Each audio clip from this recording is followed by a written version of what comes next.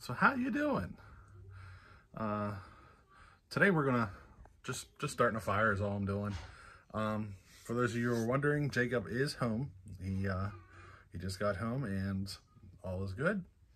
So a little update there.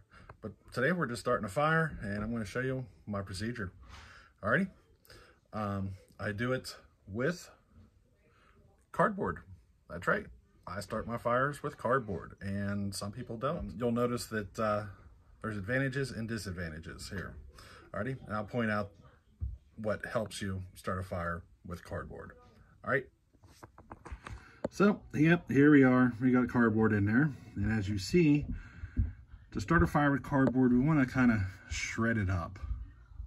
Now, this works good for these type that have the bottom door with the ash pan, because you have grates in the bottom.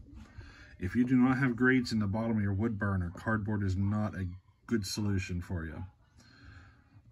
It works best when you have the grates. What it does is you leave the bottom door open and it shoves air up through the bottom of the fire and gets it going. You know what I mean? Now, one of the nice things about this method, I'm going to show you here.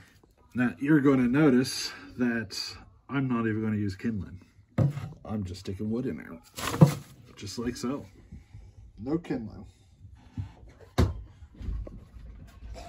So, yeah, no kindling at all. Just sticking wood in. Just like so. No kindling whatsoever. We're just going to straight wood. And now I'm just going to get her started.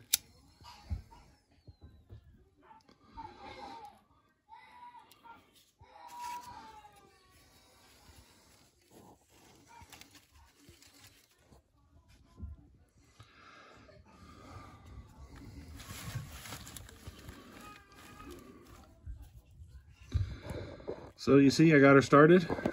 All I'm going to do now is close the door and let it draft through the bottom door. I'm going to stick one more piece of wood in here and then close the door and let it draft through the bottom.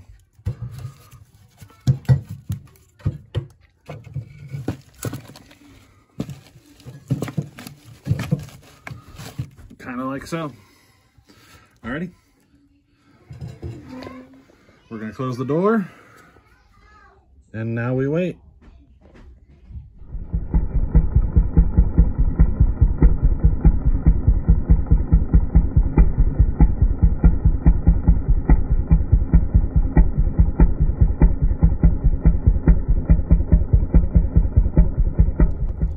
So there you go. Can you hear it drafting now?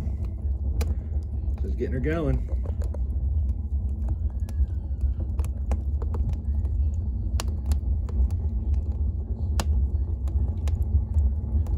What do you say we take a peek inside and see what she looks like?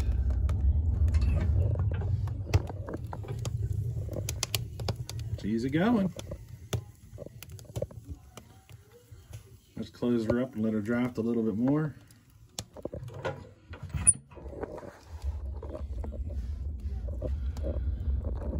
Now I'm also watching my thermostat.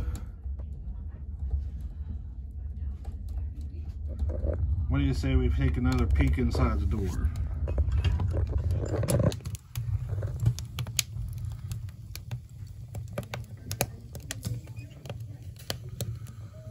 I think she could go just a hair longer.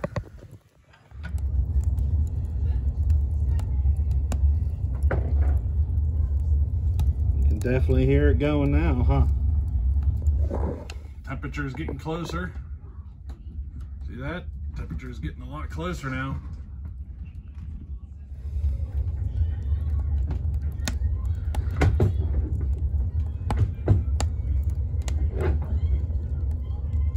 So we want to open the front door. So this is the point we want to open the door and leave it open for a few minutes. And I'm good to go ahead and throw another piece of wood in, I think. You see how it's dying down? But you can see we've now got the red coals in there. So the fire is good to go.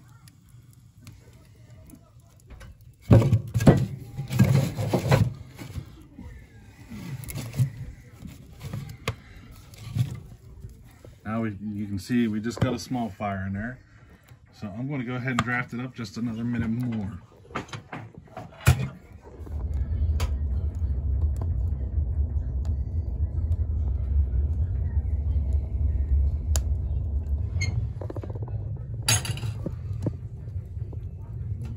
Got some flames going on there now, huh?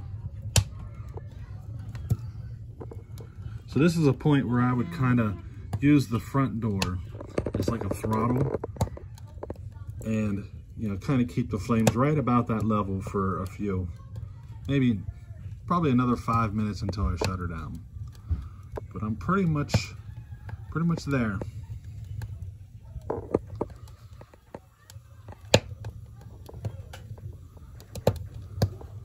Let's open her up and take a peek.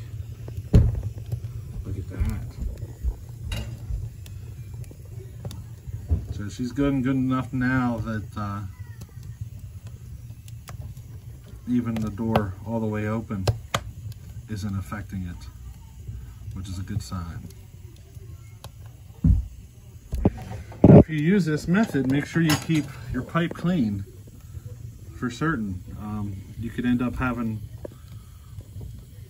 sparks flying up the flue and cleaning, you know, catching off the creosote that's built up in your pipe. I don't shut the wood burner down until she's running good and hot. You know, those periods of cold temperatures are where your creosote is created. So I will let it run with the door wide open just until she's going good. I won't shut her down until she's running good and hot. So we'll let this burn for 5 minutes and then I'll bring you back. So there we are. You can see I threw another piece of wood on the fire, but we're good to go. I'm going to close her down now. I got a good fire going here. So let's go ahead and close her down.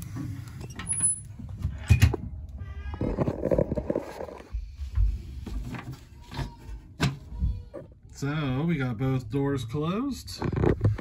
All I gotta do is close down my damper. See, now I got my damper closed down and we are good to go. So that's it. That's all I do. Fire started, doors closed up, she shut down, and she's good to go. All we gotta do now is feed it, you know? Boy, if you could smell my kitchen right now. Oh yeah. That's deer meat, boys. There's my missus. She's keeping the seeds from the green peppers so we can plant them next year. Right? Mm-hmm. That's 100% deer meat in there. So I got 18 pints sitting here ready to go. I don't think it's all going to fit, but we'll find out. We could have some for dinner, or I could can up some more. I'll have to wait and see. I take this and, you know, make some little bit of rice or some bow ties or even some homemade noodles and pour it all in together after whenever we're ready to eat it, and we got a meal, you know. When you know it, I fill up exactly 18 pints. Talk about luck. All right, let's close her down and get her rolling. There we go, 18 pints straight out of the canner. Ooh, that looks so good. Yummy. Makes you want to eat it all right now. You know what I mean?